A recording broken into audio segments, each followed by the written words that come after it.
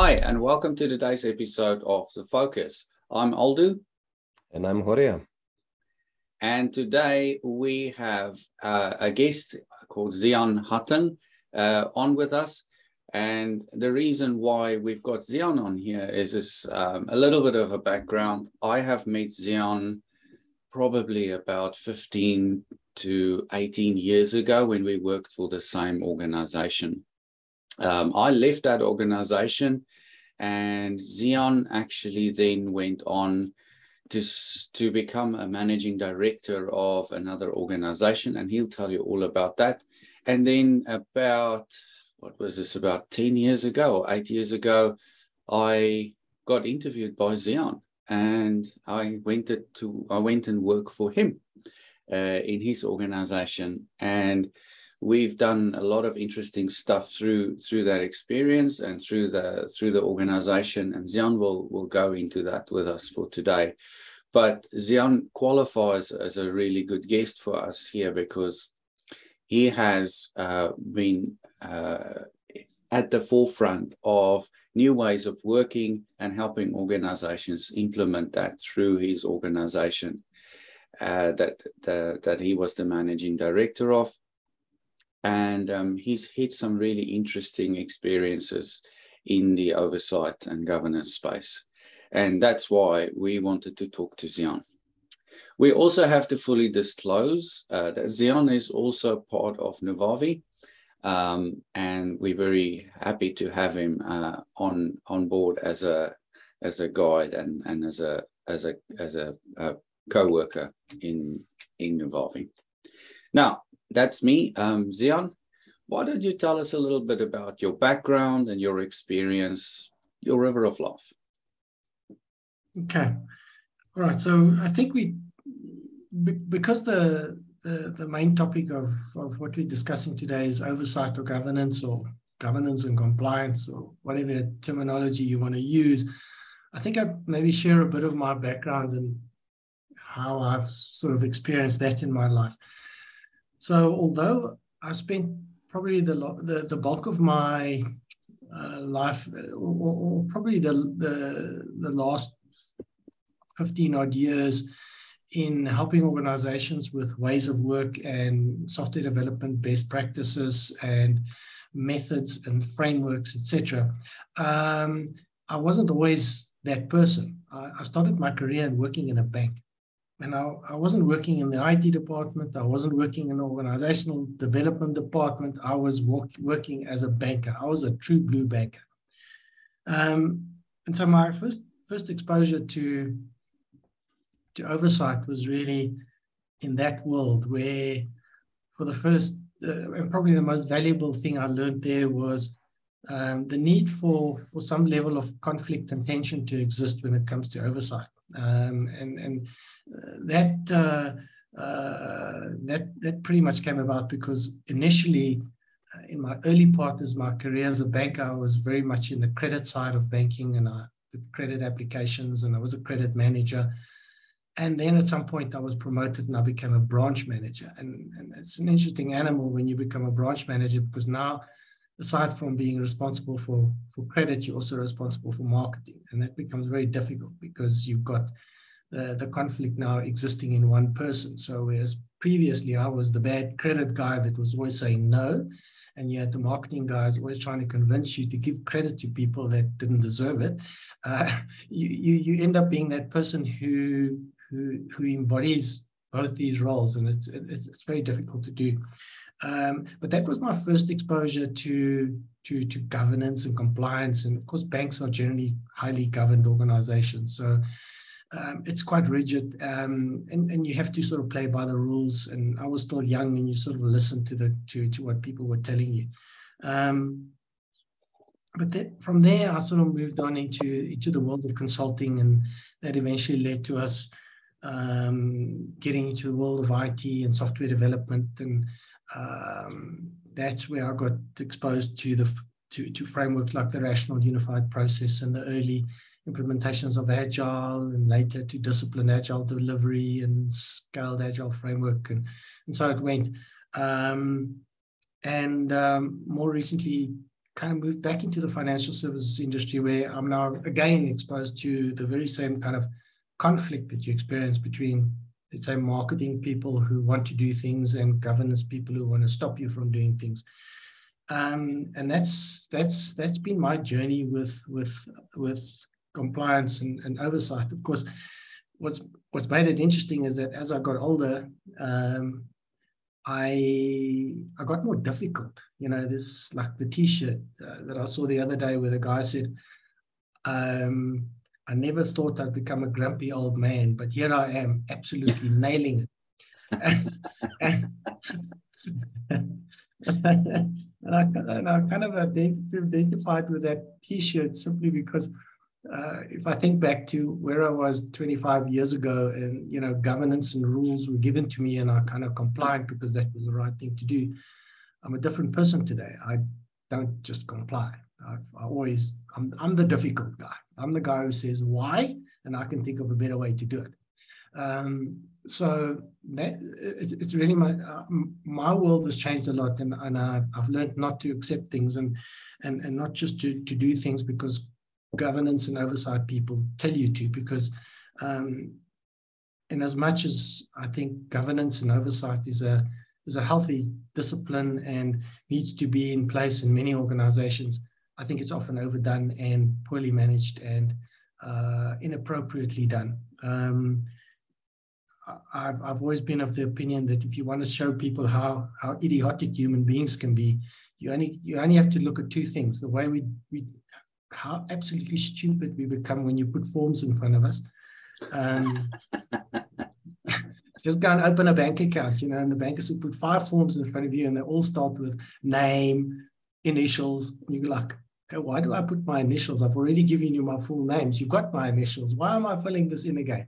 But people actually do this. You know, the moment you put a form in front of people, they stop thinking and they become absolute idiots. And it's the same often with rules and frameworks. It turns people into idiots, and they stop questioning and they stop using the 6 inches between the ears. And so often governance gets off the rails a bit because it tends to overgovern and it becomes a problem. And that's when you have the interesting stories that you can tell about these things. And there's many of those, of course. And I think one we discussed before that was interesting was the whole the whale watching or the whale spotting data that was collected in South Africa for many decades for absolutely no useful reason, which is quite an interesting story we can maybe delve into later. But governance it's a bit like interference in economics. When you interfere into an economic system, that interference begets more interference. You interfere with something, you're breaking equilibrium. When you break equilibrium, you create areas that you now need to tend to. So you end up interfering even more, and then you break more equilibrium, and then you have to end up having to interfere even more. And sometimes rules tend to do that. So you often end up with situations where people keep on making more and more and more and more rules, but nobody takes a step back and says, well, how many of these rules do we still actually need? Are there some of these rules that we can get rid of? Because maybe we just don't need them anymore. The world has changed. And I find that to be a big problem. And so I quite enjoy being difficult about these things these days and just saying, why?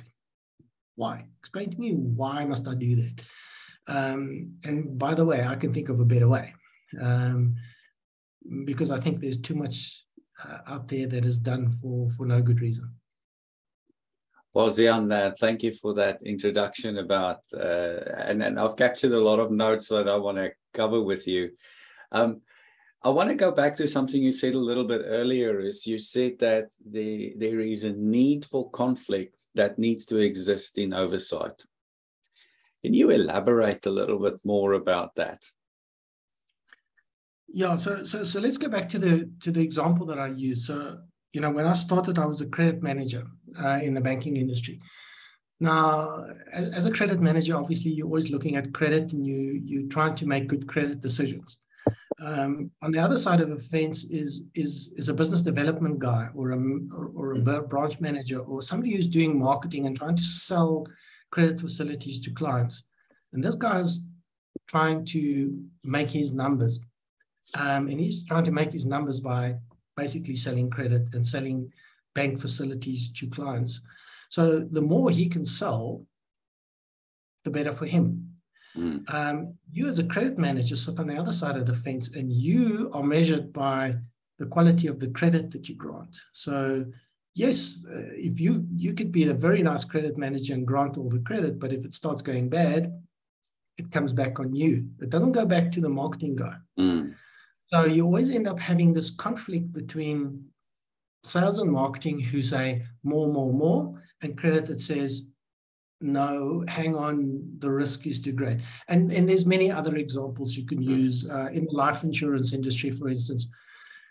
You'll have the financial advisor saying, man, this guy's healthy, give him a life policy. And the underwriters would say, you know what, we think he's overweight and we don't want to give him a life policy. So again, exactly that same kind of conflict between the guys who are trying to sell stuff and the guys who are trying to hold you back a bit.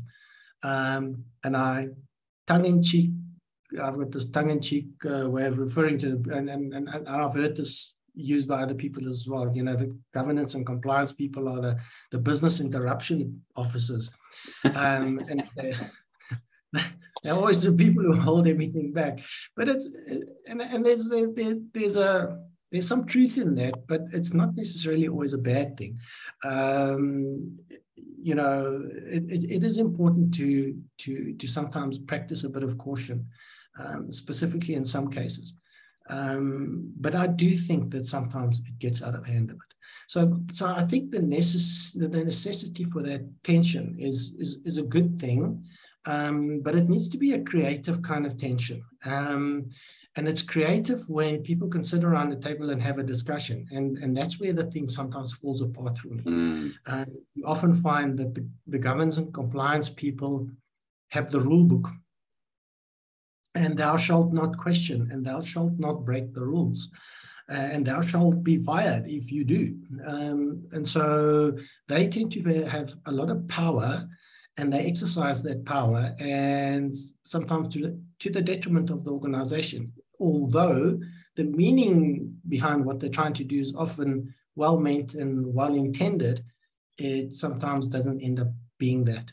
And that's where I think the creative tension to me doesn't always happen. I would like to see more creative tension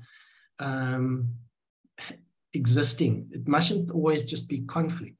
Conflict is a good thing, but that conflict must be of a creative nature where people can sit down and talk about things, and the guys who make the rules can say, okay, you can see this rule's not really very clever in this situation. You know, maybe we should just not apply it here. But that doesn't happen, you know, because the rule book is the rule book, and we will apply it regardless. And that's, I think, not a healthy approach. Well, I think the insight here, Ziaan, from that example is that, first of all, well, there's a few insights. First of all, is that any oversight function provides a valuable function in the organization. It creates a healthy tension between going too far or going too far. So the analogy here is that the reason why braking technology in motor vehicles are so advanced is so that cars can go faster.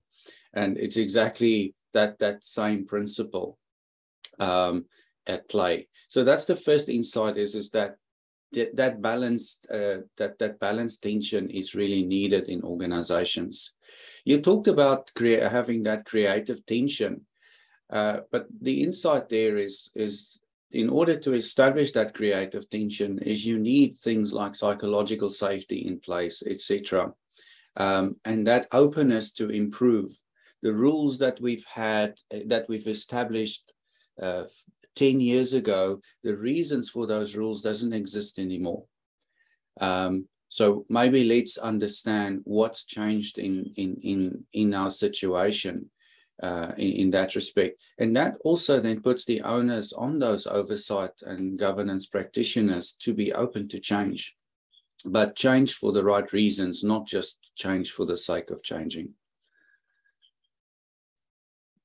Correct. That's my insight. Okay. Yeah.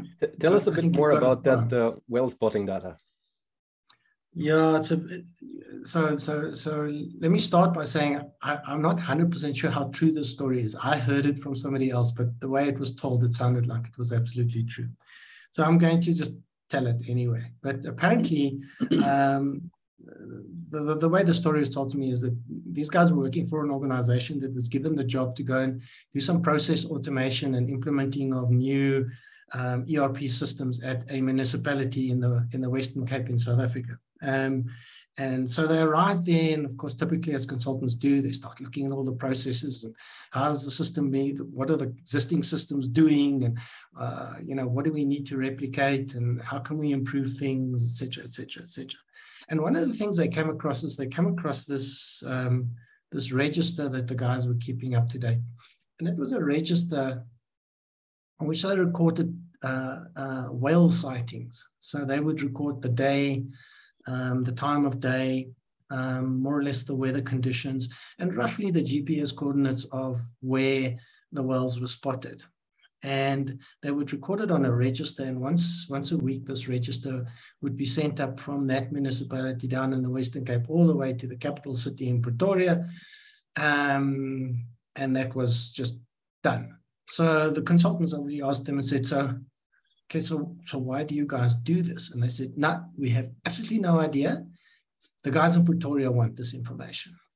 So, okay, now, of course, the good consultant gets on the phone and he phones the people in Pretoria and he says, okay, people in Pretoria, these guys down here in Hermanus are sending you these whale spotting data register once a week.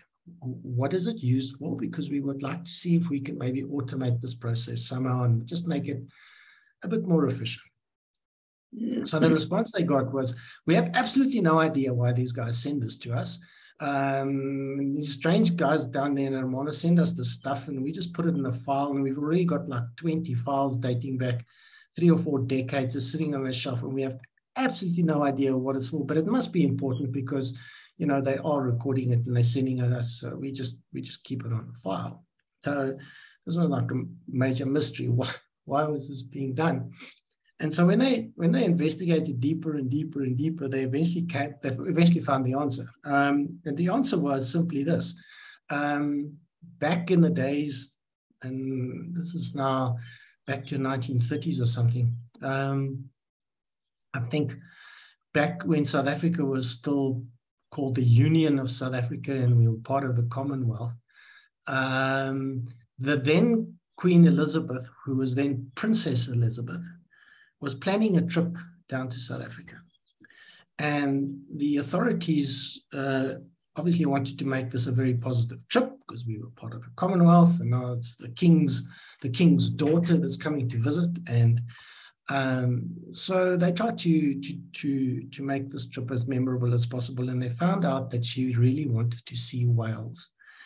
And so, of course, they started and they came up with this plan that says, let's record all the whale sightings and the weather conditions and more or less where the whales are spotted. And then at least we can have a much better chance of taking her to the right spot when she's here to show her some whales. And of course, she came to South Africa. They took her off to go and see the whales, and she went back to England, and they just continued recording the whale spotting data because nobody told the people who were recording the registers why they were doing it. They were just told, you must do this. And so they did it. And they continued doing it for many decades and filled up shelves with files up in Pretoria with these registers, only because of this one visit by a royal to South Africa.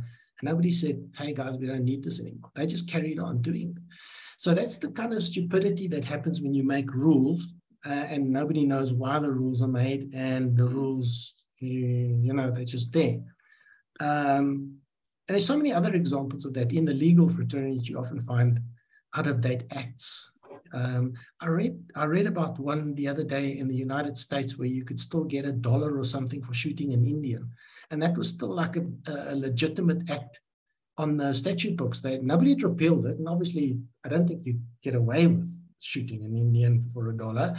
But the point is that act was still on the statute books. And it was never repealed. So we do these things, as humans, because we just don't question and we just don't ask why and can we do this better. So that's a really fascinating story, and it's got so many facets to it. So I think we should change oversight to whale watching. So one of the follow-up questions on that story that I wanted to, and linking to something you said earlier, is being a little bit more curmudgeon-y, as you explained that you're a lot more. How can I put it? Asking a lot more why. And this is one of the key things that I think good oversight capability or people that do oversight in governments is they need to be able to ask why. I think it's a key skill that's needed and evaluate whether it's a valid why. You also talked about learning not to accept things. This is this curmudgeon-y type of T-shirt that you were talking about. What do you think prevents people from changing things, just blindly following? What do you think may be at play there? Oh, geez, I think probably a lot of things. The average human being likes to please the boss, because that's how you get promoted and you get a nice increase at the end of the year and all that kind of stuff. So we always aim to please. And, if your job is to make rules and get people to adhere to rules, then that's what you're going to do, regardless, because the better you do that, the better you'll end up in the organization. So we do these things really for self-interest, I suppose. Some people just aren't of the nature of, they're just not questioning type people. Some people are very rules-driven and rules-focused, and that's okay. We need people like that. It's not a bad thing. It's just the way they are. And so you do need the more creative questioning people sometimes, and you do need the people that kind of hold back and say, hang on, we need to think about, the rules say this. There's a rule, the reason why the rule is there. So I don't know. It's a difficult one for me to answer. I think it almost comes back to that thing I said earlier, and it was a bit tongue-in-cheek, but it's amazing how you can turn people into idiots and how easy it is just by putting rules in front of people. Just tell people these are the rules. You have to do it like this, and this is how we do things, and this is how we've always done it, and because we can't do it any other way. The law says, okay, so show me where in the law does it actually say that. And I've just recently had a situation like that where somebody came up with this form that needed to be signed by clients, and it was like a 6-page document. And I looked at it and I read through it, and I couldn't find anything in it that was of any value. So I said, well, why are we doing this? The law says we have to do this. I said, okay, which law? No, it's this new law about protecting people's private information. I said, okay, well, I've read that law, and nowhere in that law does it say we have to make people sign a 6-page document. Especially not a 6-page document that spends 2 pages talking about the South African Constitution, which is completely irrelevant to the topic. And so it's amazing how things get out of hand very quickly if you allow it. Like I said, people become idiots when you make rules. One thing that Gareth, our other co-conspirator here with Navavi, talks about is a phenomenon called, and pardon the French, he calls it bullshit jobs. And this is quite an interesting phenomenon. A few years ago, there was an article exactly calling that out, is that not a lot, but there are some jobs out there that are purely just fictional jobs. How much of a function of this bullshit jobs that you just explained plays a role in that phenomenon of the example? I think there is some of that. I think that problem exists probably more on other sides of the organization than in compliance. I think compliance is generally a fairly small, focused area. So I don't think there's too much of that BS kind of jobs there, but you do find it. People that are just doing the tick bird and pencil pushing type stuff that adds really very little value. There is that, but I don't think that's a major issue. Certainly not the way I've seen it. I think it's often highly qualified people. And you know, I mentioned this story about the 6-page form earlier. Designed by highly qualified people. If you read that document, it's highly structured legalese language in that document. This wasn't designed by stupid people. It was very clever people that designed this form. It's completely irrelevant, of course, but the point is, very clever people. So what happened there? How did this come about? You know, somebody made a law that said you have to do this, and the law was misinterpreted. And of course, one of the things that the law says, the directors can go to jail. And of course, then the directors jump on the compliance people and said, you better make sure that we don't go to jail. And then, you know, we design a 6-page document. It's fear-driven. Yeah, we've done our job. If you land up in jail now, it's not our fault. Yeah, it's fear.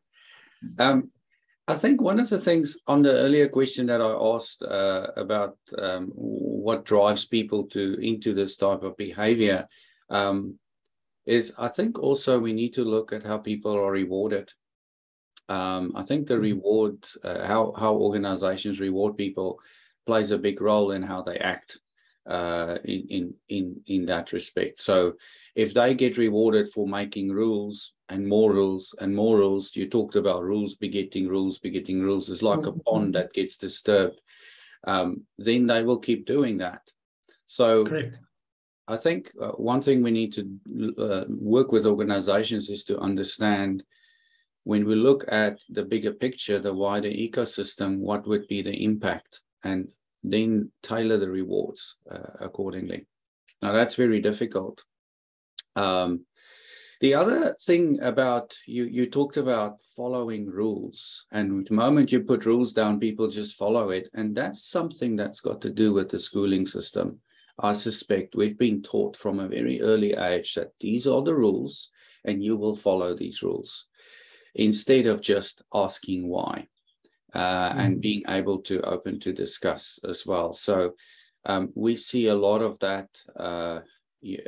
There's a Japanese saying, if you're the nail that stands out, the hammer, you will get the hammer on your head. So asking why is not a safe practice in a schooling system, because you're going to bear the consequences with that. So very, very interesting. I want to jump into something very similar to what we've just discussed. Now, thinking back a few years, Ziaan, when I worked for you, you were my direct manager, but also the managing director of the company. And one thing that was pretty obvious is that when I asked you, who's the HR person that I need to deal with in order to get all of these things, you said to me that we don't have an HR capability, we don't have an HR person in the organization. And this is probably going to put a few people off.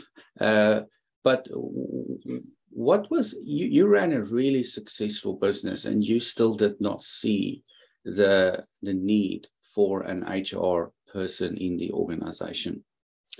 What was the reasons for that? Well, I think, first of all, I don't think we were ever really that large that we could really justify that. But I think I was always also very privileged in that business. You know, that is probably the time in my life when I had to practice as a person some form of oversight. And it was very fortuitous for me that the practicing of that oversight was incredibly lightweight. And the reason for that is that I worked with incredibly skilled people like yourselves and Horia and Gareth. You knew all of them, all with a particular passion for what they did.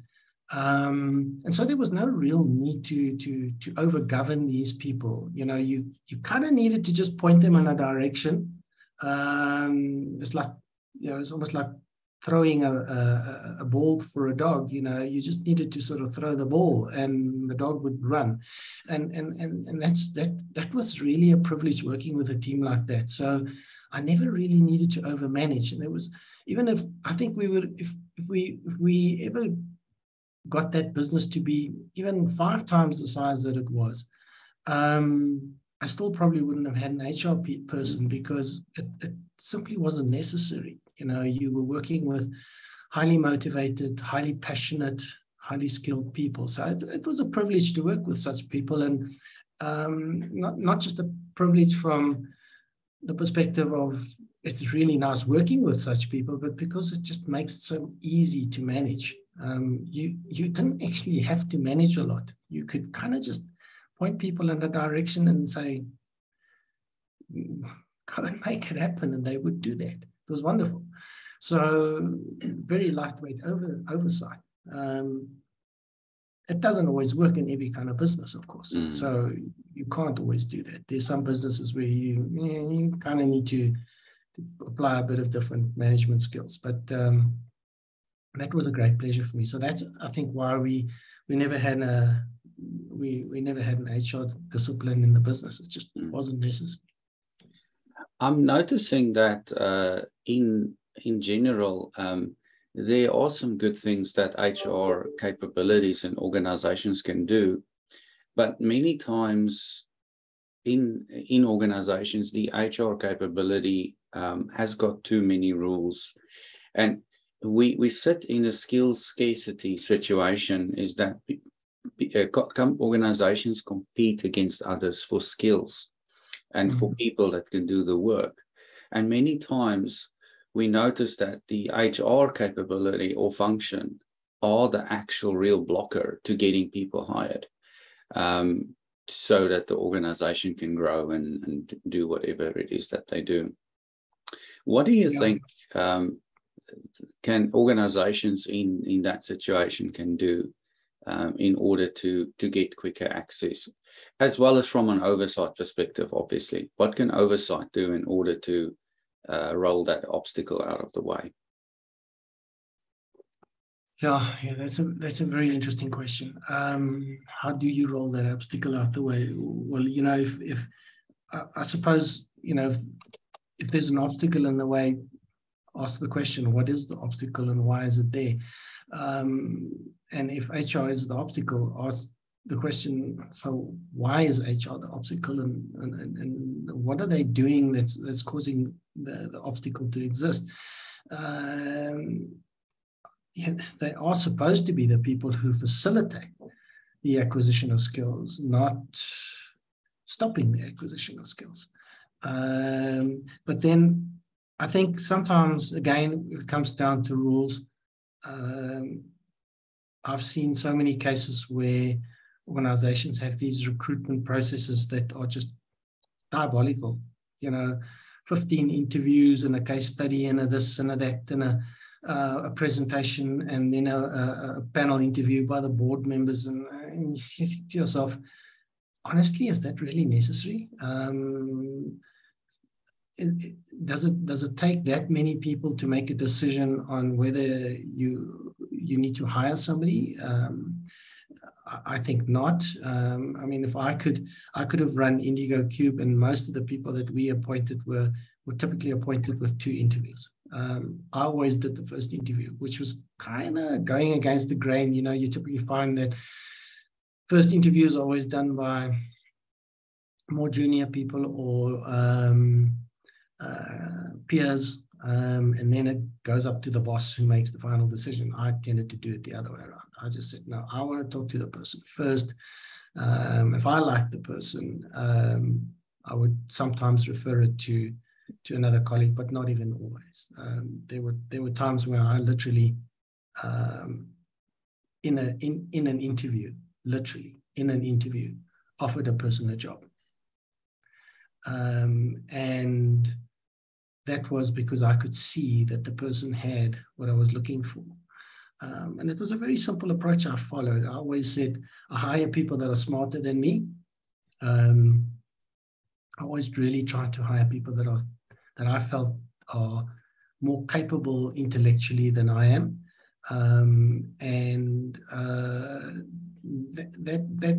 That to me has stood me, it worked for me.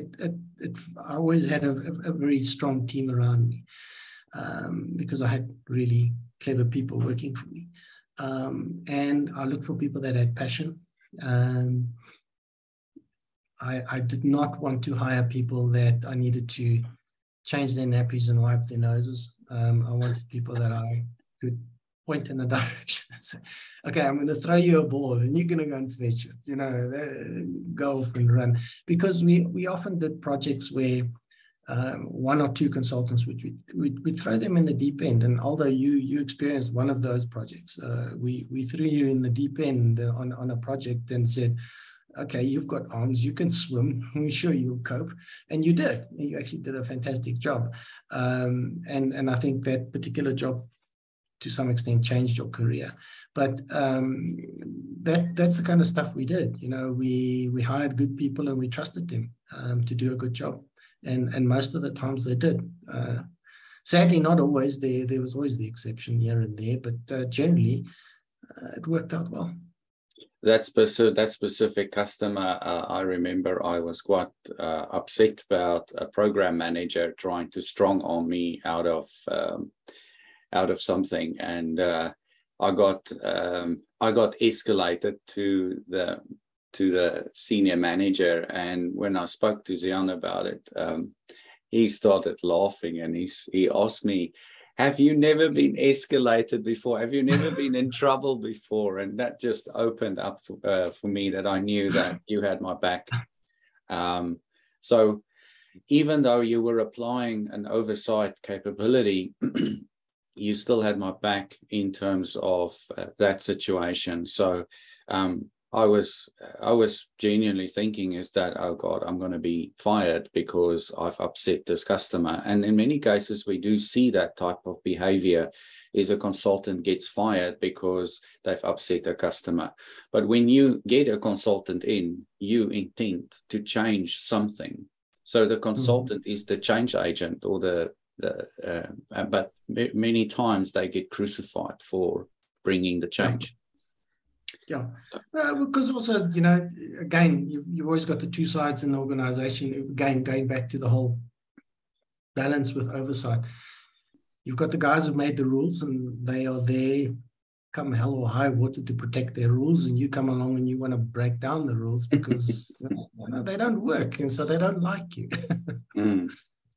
It's hard, some people don't like when you come and upset their little empires. Yeah. Horia, you came off mute. You wanted to jump in there. Yeah.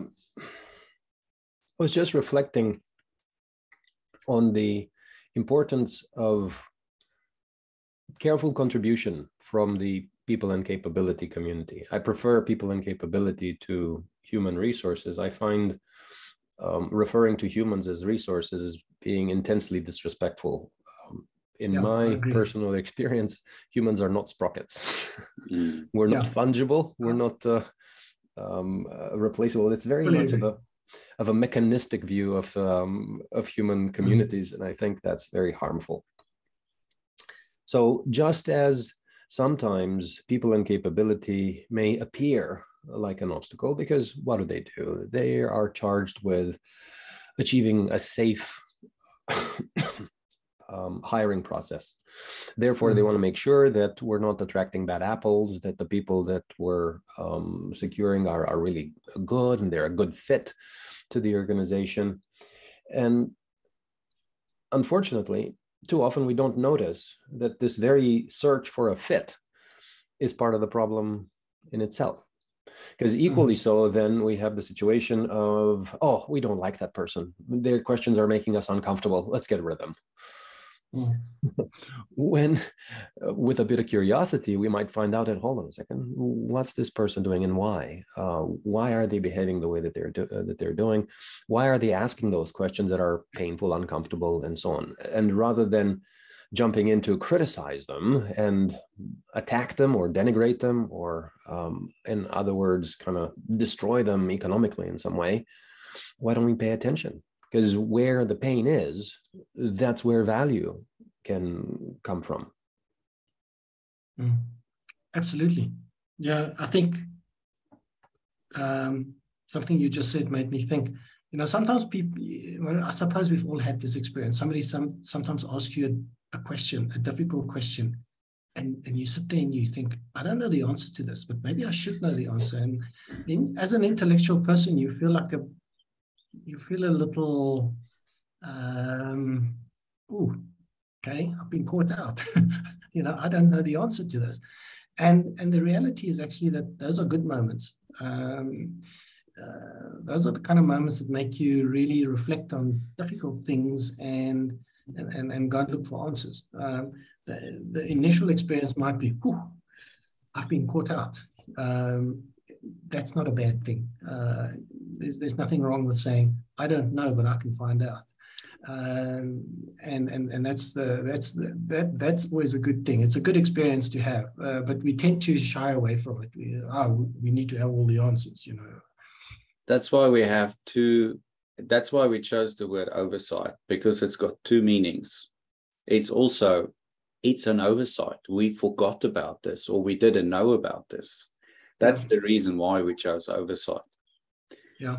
So that's exactly that mechanism of that tension between what did we miss, what do we need to do in order not to repeat this disaster, and how are we overseeing things. So that's exactly what the intent is. And it's a great example. Thank you. It doesn't even have to be a disaster. It can be just a better opportunity. Yeah. Because too often, keeping things as they are doesn't appear like a disaster right now, but what it does is it prevents us from better. Yes. And more philosophically, if you buy into the idea that the world has become a more complex place, and there's some interesting debates about that topic, but if you buy into that idea that the world is becoming more complex, then you also have to accept the fact that the rules we made for years gone by are probably not going to apply anymore, and we need to keep on rethinking these things. There was a very interesting thing that Aldo shared yesterday on LinkedIn. It's a comment by Jordan Peterson. He's quite a controversial guy. He's the kind of guy that gives some people's backs up, and you sometimes agree with him and sometimes you just don't.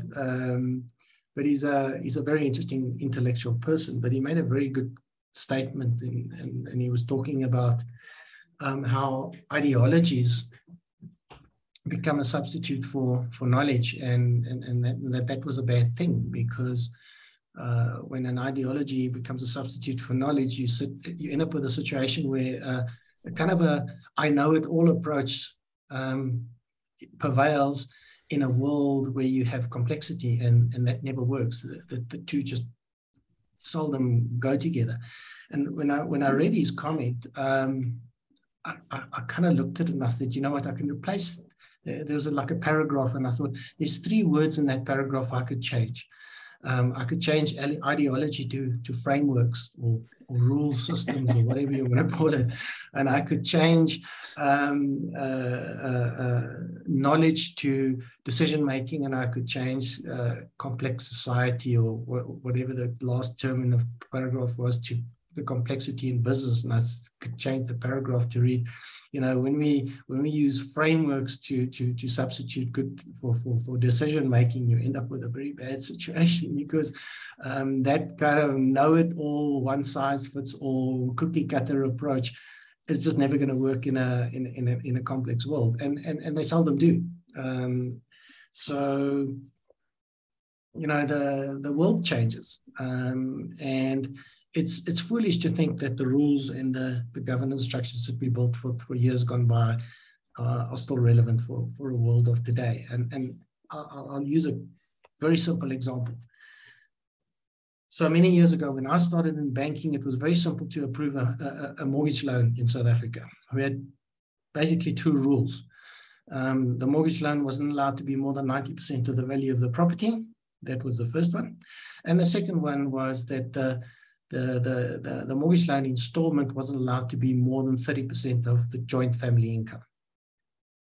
And it was a pretty good process. That's how we approved mortgage loans. Very simple. Of course, it worked because in those days, inflation in South Africa was running at about 25%. So two things would happen. You bought a house for 100,000 Rand, and a year later, the house would be worth probably 125,000 Rand. So the risk of your 90% loan was significantly lower 12 months later compared to 12 months before. Also, your salary would probably go up by 25% per annum. And so the affordability challenge that you may have had a year ago is significantly lower a year later, simply because of inflation. And so that system worked. You wind the clock forward 25 years, and South Africa is in a situation where inflation is at 5-6%. And suddenly you can't give people home loans with the repayment ratios of 30% of joint family income, because a year later, that affordability challenge is still going to be there, and it's probably going to be there 3 years later, and 4 years later, and 5 years later, because inflation isn't eroding it. So they had to come up with a different way, and they did. The banks don't approve loans like that anymore. They do it differently. So they adapted. They had to. And that's a good example of how the rules that were used in times gone by just became irrelevant and inappropriate and were replaced with better rules. And that's a good thing. And we need to do that continuously. We have to. The world doesn't allow us to, if you keep on following the same old rules, it becomes like an anchor. It anchors you into the past, and it doesn't allow you to move forward. And the same thing happens with any kind of framework for that matter. A framework is a very static concept, and some of the framework guys would try and crucify me for saying that and tell me that their frameworks are very adaptable. But that's rubbish. I've never seen people implement those frameworks with any kind of flexibility. Those frameworks very quickly become like forms. You know, you fill it in.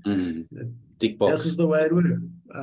Yeah. So you don't really generally see a lot of flexibility around those things. So they become rule-based systems that are implemented and people adhere to them. And they may be appropriate at the time, but 2 or 3 years later, they're probably not appropriate any longer. You said earlier in the conversation that people stop thinking when you put a form in them, and then you alluded to putting a framework in front of them. And that's very much what we do see with some of the frameworks out there as well. And it's quite frustrating, organizations getting you in to come and help them implement that framework.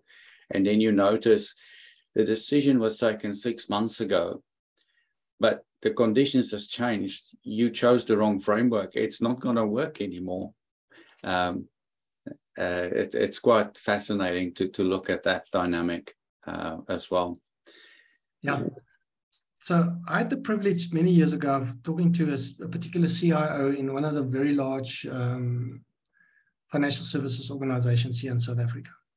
And at the time, I was a bit of a framework kind of a junkie.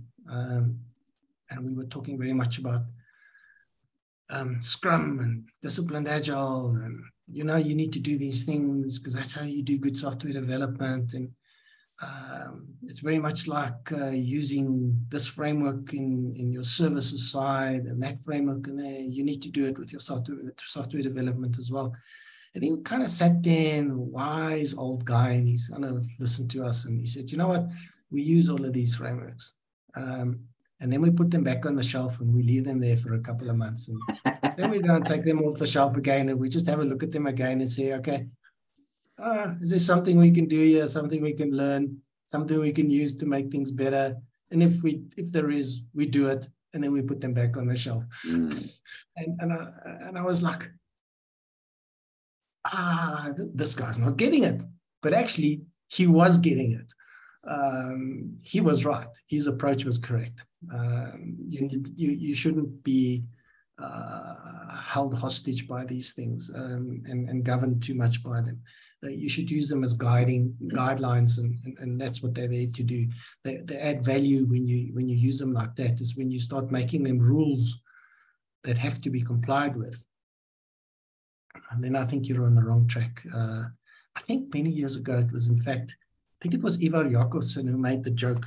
He was talking about methodologies in the day. And he actually said, what's the difference between a terrorist and a methodology? And the answer was, well, at least you can negotiate with a terrorist. And I thought that was quite clever. And that's exactly what you see in business. You know, these frameworks and these rule systems, they become so pervasive and so thou shalt not question that you just can't negotiate. You know, if you don't fit in and don't do the job as you're told to do it, you get fired, which is really stupid. Yeah, there are two things that I would like to draw our attention to. So you may be familiar with Ian McGilchrist's work on the master and his emissary. He makes a really interesting case that our current society is gripped by primarily left brain concerns of focusing on the detail, of grasping specific items. It's very much, I have this framework, I must employ the framework. I will just do what I'm told, do, as opposed to right brain concern, consider the big picture, understand the context, notice nuance in the context, and adapt your way of engaging with the world accordingly, right? So in the general world out there, many of us are what you might call implementationists, right? Left brain thinkers. We're focusing on just tell me what to do and I'll do the thing. Give me a recipe, I'll follow the recipe. I'm not inventing new recipes, right? I'm just following the recipe because, hey, that's how you make a cake, that's how you make a tea, and so on and so forth. You follow the routine. Yeah. And yet, from time to time, we need abstractionists, right? Right brain thinkers that go, hold on a second, there could be better. There could be a different way. And this kind of imbalance is what you see in methodologists.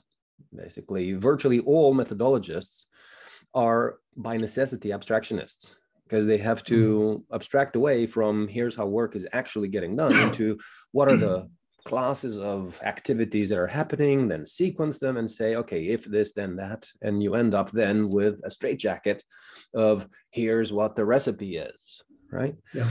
So for my sins, I've served as a methodologist and I've done my best to articulate flexible and adaptable frameworks. But as you were noticing, every single time people take off the shelf a particular framework, they will be tempted to implement it lock, stock, and barrel.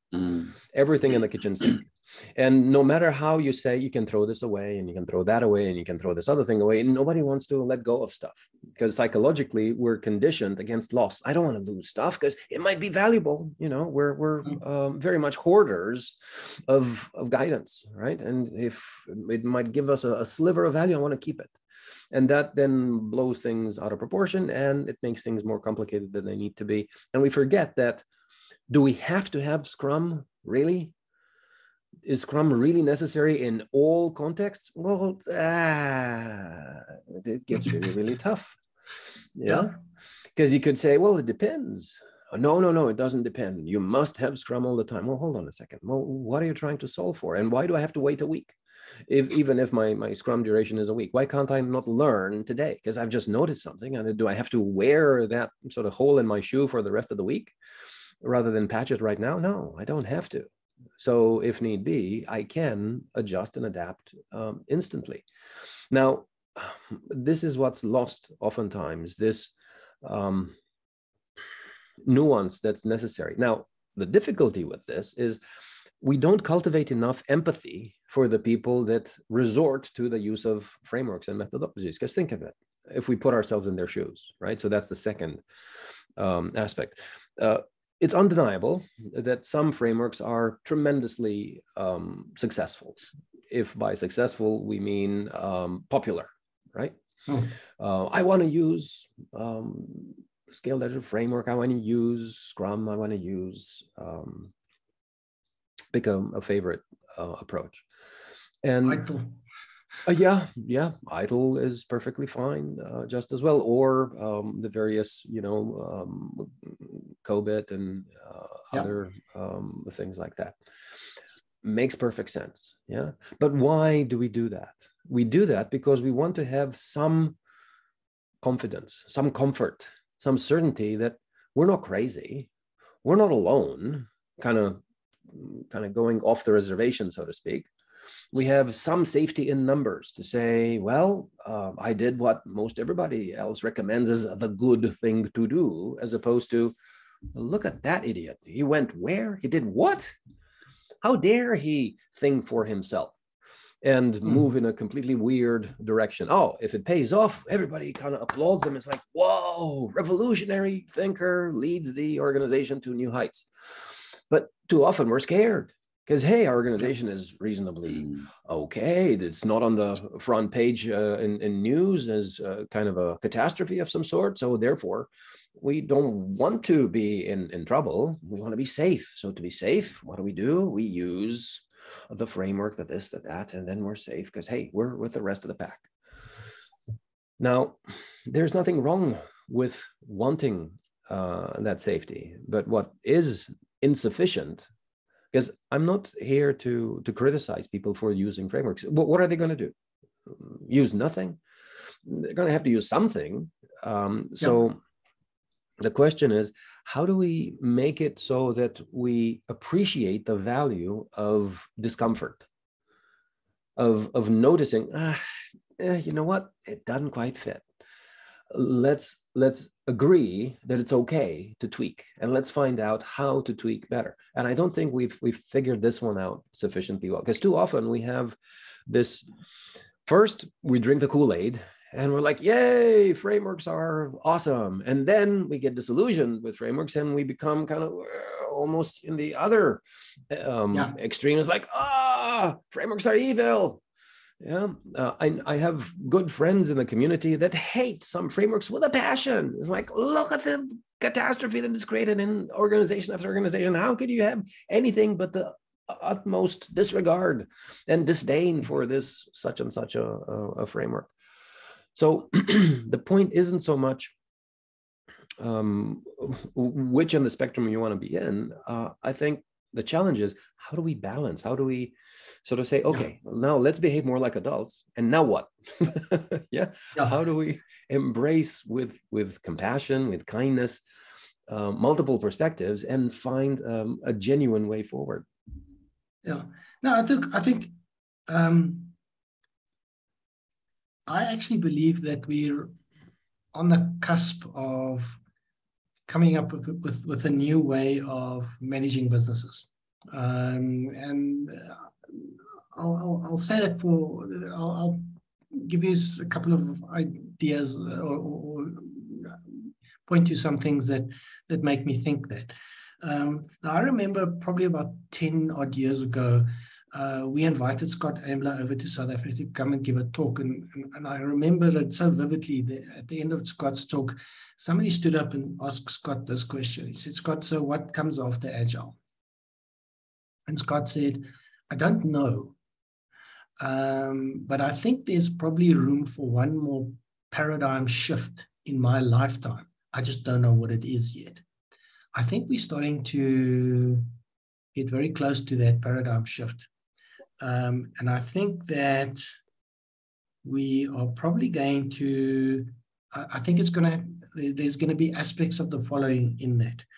I think the one is that there's going to be a lot more of a scientific approach to how we solve problems. I think the the approach of using recipes is going to start falling out of favor, and we're going to move on to a much more intellectually problem-solving approach, much more of a scientific thinking approach. I believe that. And it's a bit like these cooking shows. You know, you see very interesting how they have these cooking contests, and they give people ingredients and they say, go and cook something. Now a good chef can take a bunch of ingredients and come up with a good idea and bake something that, or make something that is really memorable when you give them some ingredients, because they know how these things fit together, and they know how to put the different tastes and the different flavors together and what to do with it. A typical cook doesn't know how to do that. You know, the cook needs a recipe. I think we're moving from cooks to chefs. So I think that's the one trend that I'm seeing. I think the other thing that we're going to see is there's going to be a much bigger role played in businesses in future by leadership. And by leadership, I don't mean people. I mean by the discipline of leadership. I think that the discipline of leadership has been significantly neglected by most businesses. And I say that because all you have to do is hop onto LinkedIn and just scroll down your LinkedIn feed. And I'm prepared to bet money that without going too far down your LinkedIn feed, you're going to come up with at least one or two posts that are directly or indirectly referring to some form of toxic culture. Why do these toxic cultures exist? They exist because of poor leadership. The problem is that the leadership of days gone by, where the boss told you what to do and said, gather around people, let me explain to you what we're going to do. Those days are over. It doesn't work like that anymore. Businesses are far more challenging, they're far more complex, and that approach just has fallen out of favor and has become completely irrelevant.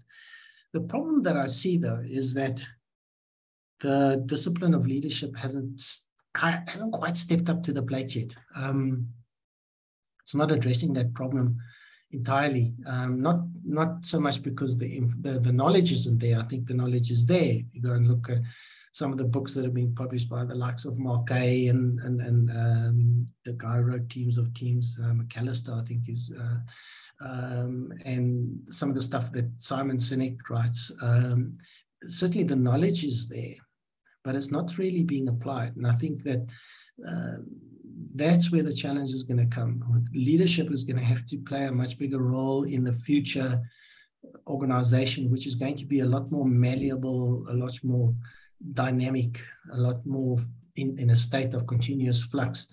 And I'm not seeing that really being applied well yet. And I think the opportunity there is that there's a tremendous opportunity to actually train good leadership. And by that, I don't mean, sorry, you want to say something?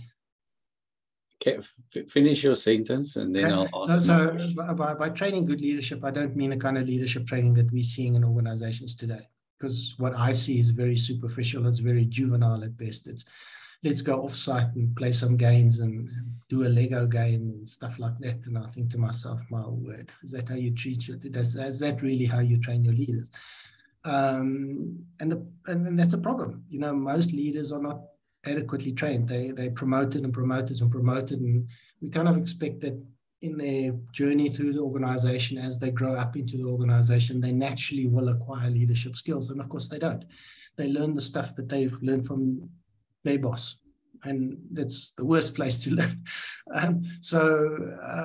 There's massive opportunity. So I think in a world going forward, you're going to find more pliable, malleable, state of flux type organizations. You're going to find ways of work being managed in a way that is more appropriate. The oversight is going to have to adapt to that way of working. And your leadership definitely have to play a much, much bigger role than the traditional, okay, let's gather around and let me tell you what we're going to do, guys, kind of approach. Those days are over. I was going to go, but we've trained our people. hired one of the big 5 consultancies to come and do our leadership training. We're now all leaders. That's what the comment that I was going to make, but want to move on from there, and what you've just said as well is that the stuff that you're talking about and explain, isn't that a teal type organization from Lalou's models? Yes. I think I think from the perspective of, I think, what Lalou was writing about, yes. But I think there's more to it than that. I think it's really, we are going to look at organizations that they're going to be very differently structured. There's going to be probably a lot less structure. They're going to be more fluid. People are going to have to interact across boundaries where previously they didn't. And your leadership model is going to be completely different. And there's going to become a need for training leaders. Let's go off-site and do some team building and play a Lego game. Not going to cut it anymore. You're going to have to do proper, real, deep intellectual thinking leadership training that really teaches people well. And it's not going to be a short little, let's go on a 3-day course kind of stuff either. It's going to be a lot more intensive than that. If you think that you can train people leadership stuff in a 3-day course, I have really bad news for you. You are going to fail, and fail dismally. It's just too complex. Ziaan, you're going to be egged. Your house is going to be egged tonight, so watch out. Well, I noticed something. I've told you before, I'm the guy that calls a spade a shovel with a capital F. That's very nice. Now, I noticed something really unusual a while back. You were mentioning Stanley McChrystal's team of teams. Yep. And I mentioned that in a client meeting, and I was completely astonished to get such a virulent attack from a person in that room,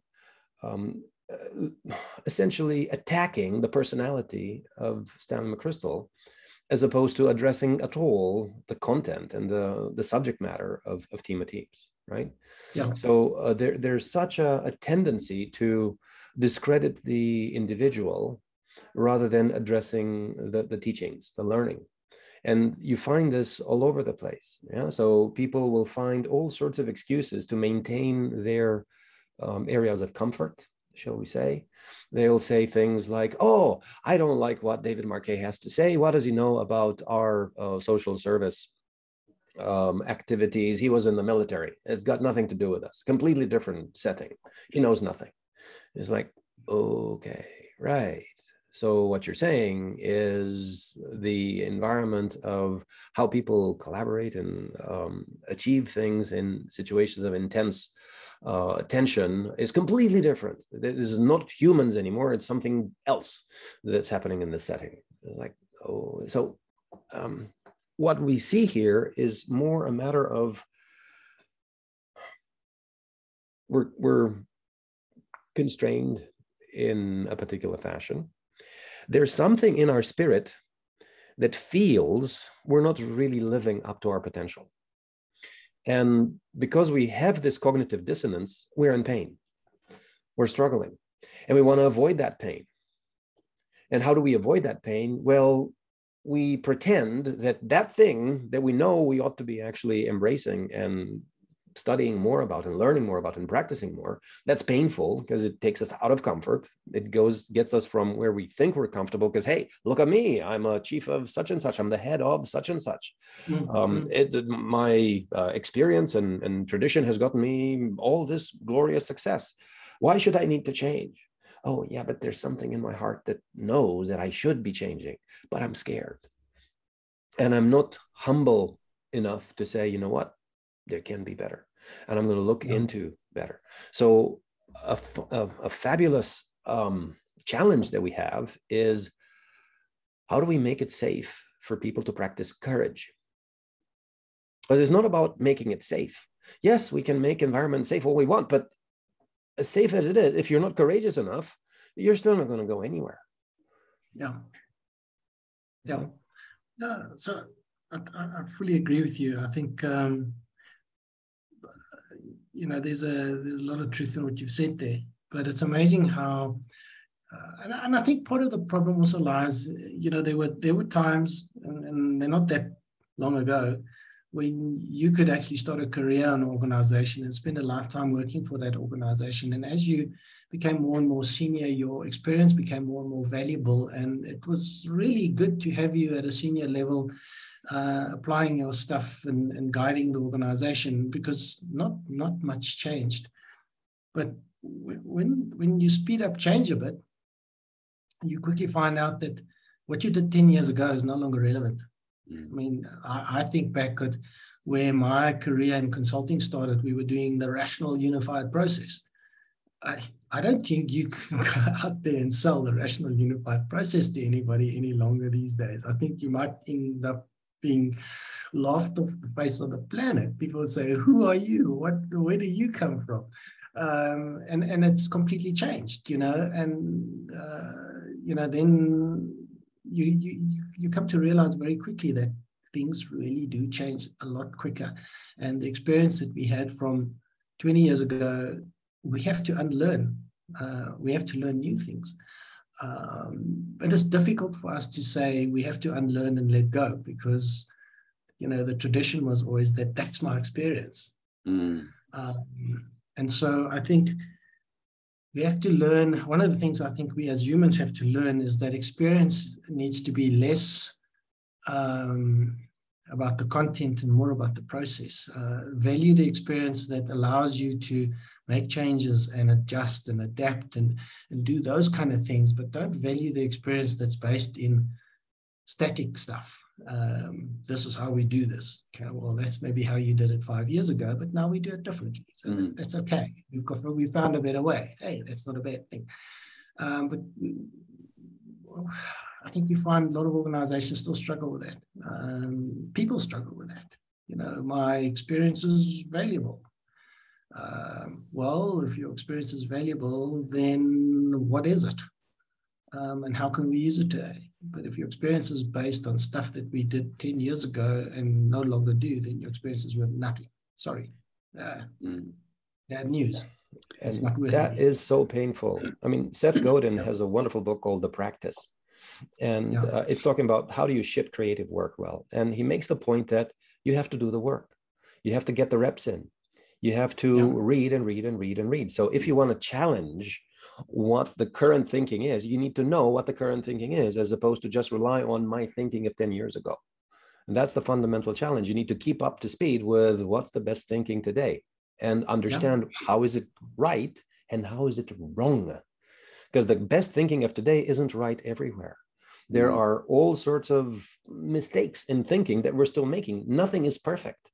We never get it right completely. So figuring out how do we contribute to the dialogue, to the testing, to the validating of what is really effective and what isn't. And to do that, we need to be aware of and well informed of what's actually going on. And that takes time, that takes effort. And a lot of people say, "How are you doing?" "Oh, busy." And that essentially means I'm so busy that I don't have time to keep up to speed, to learn, to grow, so I'm too busy.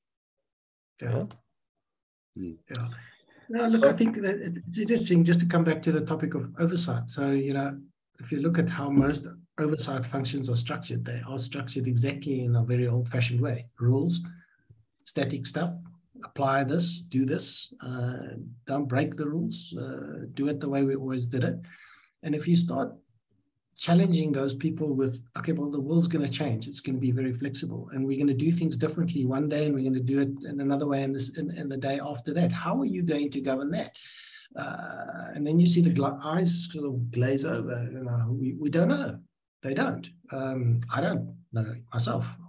What I do know is that we probably need to start focusing from an oversight perspective more on what are the real outcomes that we want, and stop focusing so much on the processes and the rules. and say, yeah, okay, if this is the outcome we want, maybe there are 5 or 6 different ways that we can achieve that, and any one of them is good enough, so why would we make a rule that says there's only one way? So again, it becomes a world where we are going to have to learn to use the 6 inches between the ears, and stop being idiots with forms. I think that's where we're probably going to end up going. Certainly, I hope so, because I would like to live in that kind of a life, or that kind of a world. But we're not certainly aren't there yet. I would like to offer a challenge there. You keep advising us to use more reason. Yeah, let's use our minds a little bit better. And what I'm noticing is too often we're using our minds reasonably okay, but what we're not using well enough is our empathy. We're forgetting how to feel with people as well. Because too often we make mistakes like, oh, value means money, value means profit. And we forget that, well, yes, value is profit in many settings, but it's not just that. And when value means profit makes it so that a lot of people suffer, oh, hold on, no. And that's where we start to have, oh, the environment is suffering, there's social unrest, oh, governance is unethical and corrupt, yeah. So ESG finally starts to get some notice, but again, then you have people that kind of take it overboard and misuse it for nefarious intentions, and therefore you get reactions of, oh no, all this ESG thing is attack. Yeah. Losing the intention of, hold on a second, it's not just the, again, left brain, right brain kind of thing. It's not just think better. It's also balance it with feel better as well. Because ultimately, what's an excellent life? An excellent life isn't one of, I have enormous amount of wealth on an isolated island in a tropical setting, and I'm just living from cocktail to cocktail day by day. No, that's not an excellent life. It's a very boring, it's almost a form of hell, right? Of not having connection, not being of service to anybody. It's not okay. So if we think of an excellent life as one of genuine enjoyment in human connection, in social bonding and interaction, then feeling with people ought to be really well regarded as well. And yet, on the other hand, we have the cult of the individual. Oh, Mary, you are fantastic. You are the bestest. Oh, therefore, you will be the vice president of such and such. It's like, okay. So we forget what's great leadership. Yeah, no, absolutely. But I think for me, and maybe agree or don't agree, the concept of feeling with people, to me, is also very much an intellectual thing. And I think that's what I would like to see, that businesses are managed more intellectually. Whereas currently they are managed with frameworks and rules and forms and policies, and not with intellect. And I think intellect for me includes emotion and includes feeling. You're not going to go and think about something and say, well, this is the best solution, but we don't care how people feel about it. That then you haven't thought about it. For me, that's quite important. But I really do think that, and it will be different for different types of businesses. We are generalizing here, and it's always dangerous to generalize. But I think I foresee a world where, first of all, leadership is going to play a much bigger role. I see a world where we are going to manage our organizations with a lot more of a thinking process or a scientific problem-solving processes, as opposed to rules and forms and policies. And I look forward to that day. I won't have to ask why so much. There will be otherwise to ask Ziaan. I promise you that. It's in our human nature. I want to just close off with an observation about what you guys have just discussed.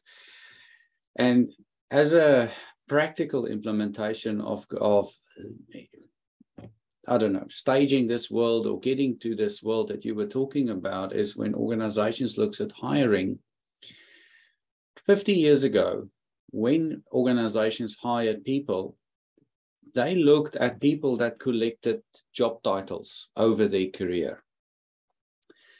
And the more job titles you had, or the longer you've had those job titles for with different organizations, the more valuable or the more preferred candidate you've become. This new world that you're talking about is more of a focus on hiring for capability, instead of how many titles have you collected through your lifetime. It's now, what capabilities and skills do you have that we could utilize? Perhaps not all of it immediately, but in the future as well.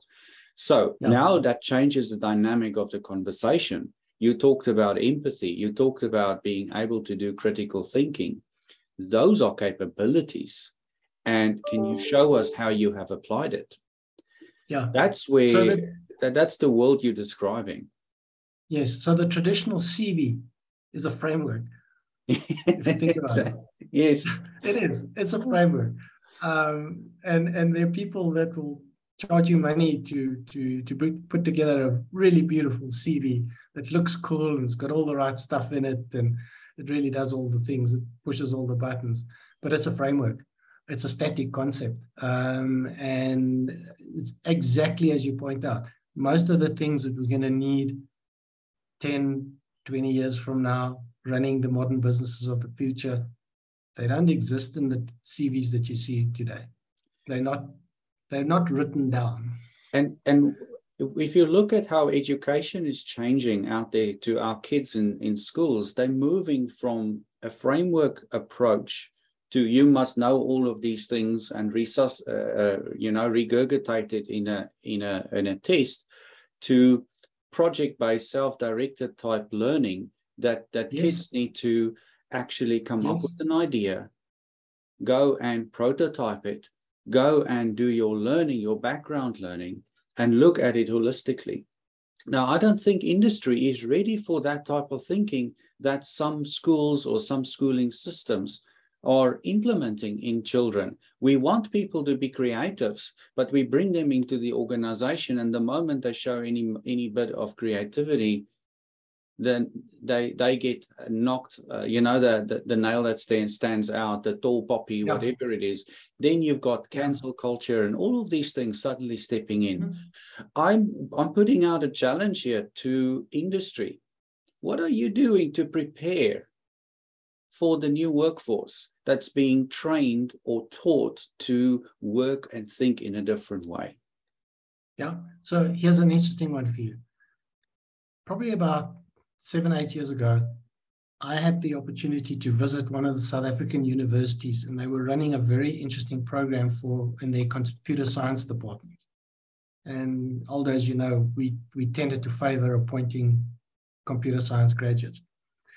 Anyway, I went to this university, and I spoke to the dean of the faculty, and I said to him, "So what subjects do you teach your students?" And he said, "We don't." And I was like, okay, this is going to be an interesting discussion.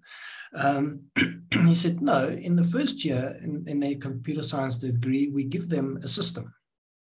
We give them a spec, and it's a pretty basic spec. It's a basic little banking system that they have to write.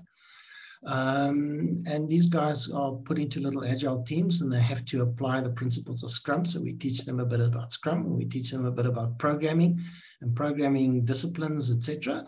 And they have to write the system. They have to develop the system, and at the end of the year, they have to come and present the system to us, show us how it works, and show us how they tested it, and show us that it is actually a functioning system.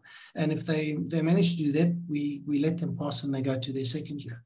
I said, "Wow, that's interesting." I said, "What do you do in the second year?" I said, "Well, we asked them to take the same system and build upon it." So now we give them some non-functional requirements, because in their first year, they didn't do any non-functional requirements. They only built some basic functions. So we give them some more functions to build. We give them some non-functional requirements, and then we teach them about things. And now they have to build a more mature banking system for us. And then they have to come and demonstrate these things and demonstrate that the system is actually secure and that it can perform and all these kind of things. And if they do that correctly, we let them pass and go to their third year. And I say, okay, let me guess. And what do they do in their third year? Do they continue with the system? They said, yes, absolutely, they do. In fact, they did that for 4 years. And at the end of the fourth year, they ended up really building pretty robust banking systems, which they then had to go and demonstrate to the banking industry.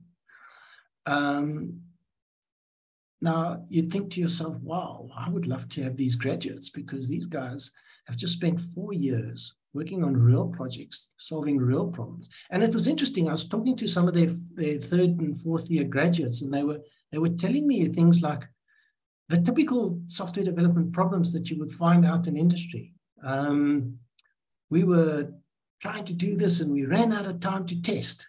I said, okay, so why didn't you test first? And, oh, we haven't thought about that. I said, well, go and read up about it. And so the guys would run off and they'd go and look at it and they would try it. You know, they were really trying all of these interesting disciplines. And it was really interesting to see how these guys were growing and how they ended up at the end of their fourth years, really mature software engineers, proper software engineers that knew how to program, they knew how to build a system, they understood all the complexities, they understood the things that went wrong. That's one of the things they learned. They learned about the things that go wrong on software development projects as well. This program continued for about 6 or 7 years, and the university stopped it. And the reason they stopped it is that they found that these graduates went out into industry, and as valuable as they were kept, people would say to them, so where's your academic record from university? And, you know, it basically said computer science 1, computer science 2, computer science 3, computer science 4, passed. And said, well, what subjects did you do? So we didn't do subjects. Oh, well, then you're no good. And some of these guys struggled to find work because they had done this really radical, amazing degree that was teaching them real skills on real projects where they learned the hard stuff. And they actually had the skills, where the guys that came from other universities where they just done subjects and passed exams had no practical skills. They were the ones getting the jobs because they passed 5 subjects and they got distinctions in some of their subjects. And, yeah. Hey, this looked really good. This guy must be clever. Which was to me such a tragedy. But it just proved to me that the world at the time wasn't quite ready for that. But I think the world will become ready for that. We will have to learn to do these things. And I'm saying this because in the last 6 weeks, I've come across 3 startup organizations, one actually quite a big one in the UK, which is being driven by the ex-Prime Minister Tony Blair's son, where they are doing exactly this. They're creating an apprentice-based approach to teaching people certain skills, as opposed to the academic approach of sit in the classroom, read a book, write an exam, prove that you know the knowledge, as opposed to let's go and do stuff and prove to me that you can actually do it. I'm quoting, I may be wrong, but I think they've now worked out that the average shelf life of a degree is now something like 5 or 6 years. After 5 or 6 years, all the knowledge is obsolete. Yeah. So I think it probably differs from discipline, you know, maybe not so much in something like law, but certainly in tech type qualifications, very much so, yeah. So do you really want to put people in classrooms and make them read books and get them to pass exams any longer, or do we have to use a better approach? I think the answer is we need to find a better approach. And the thing is it's not an either or. Because to get really good, you will still need to read books. You will still Yes. need to master specific skills, because you don't just, hey, I only know how to play with sticks and magically I know how to build stuff. No, there's a lot of deep learning that needs to happen anyway. Yes, but I think the focus is different. Because I think too much the focus is too much on prove to me that you read the book and that you know what's in the book, as opposed to show me that you can actually do this. Yeah. I remember many years ago, this was mid-90s, I attended an international contest. You had teams of 4 from various universities around the globe. And we got exactly, as you were saying, Ziaan, here's a brief. You have 3.5 days. You start Monday morning, you finish Thursday lunchtime. Let's see, can you build this system, right? It's you're gonna get a lab, a whole list of parts. You're gonna have some computers, and we want you to build a microprocessor controlled digital oscilloscope.